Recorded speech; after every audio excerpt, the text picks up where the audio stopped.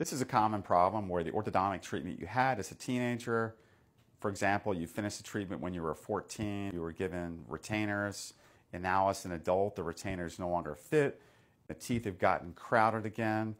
What that means is that during the course of treatment, things never really got completed to the point where things were stable. I'm sure there was a certain amount of getting the mouth to be the right size and shape with expanders, maybe the orthodontist had done, and then they'll move the teeth around, trying to get them into a position where they bite well, they smile nicely.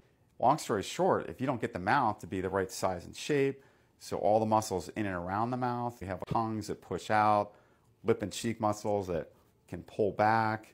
Of course, when you bite down, the bite should be even. All of these things, if they're off, can cause instabilities. So you need to get everything balanced so the forces that push out and pull back are in equilibrium. The bite is even. With a teenager, there's still going to be some growth and development between the ages of 14 and 18. So what it really sounds like now is that there's still some underdevelopment issues. If we were treating you, we would treat you as a new case. We would do a CBCT scan, see how wide and how deep your mouth and jaw and facial structure is, see if your tongue fits in your mouth. What it sounds like is you need more expansion, you need better alignment of your teeth. We need to diagnose the root cause of why things aren't stable, because obviously your teeth are moving around because you have crowding. There's not enough room in your mouth for your teeth.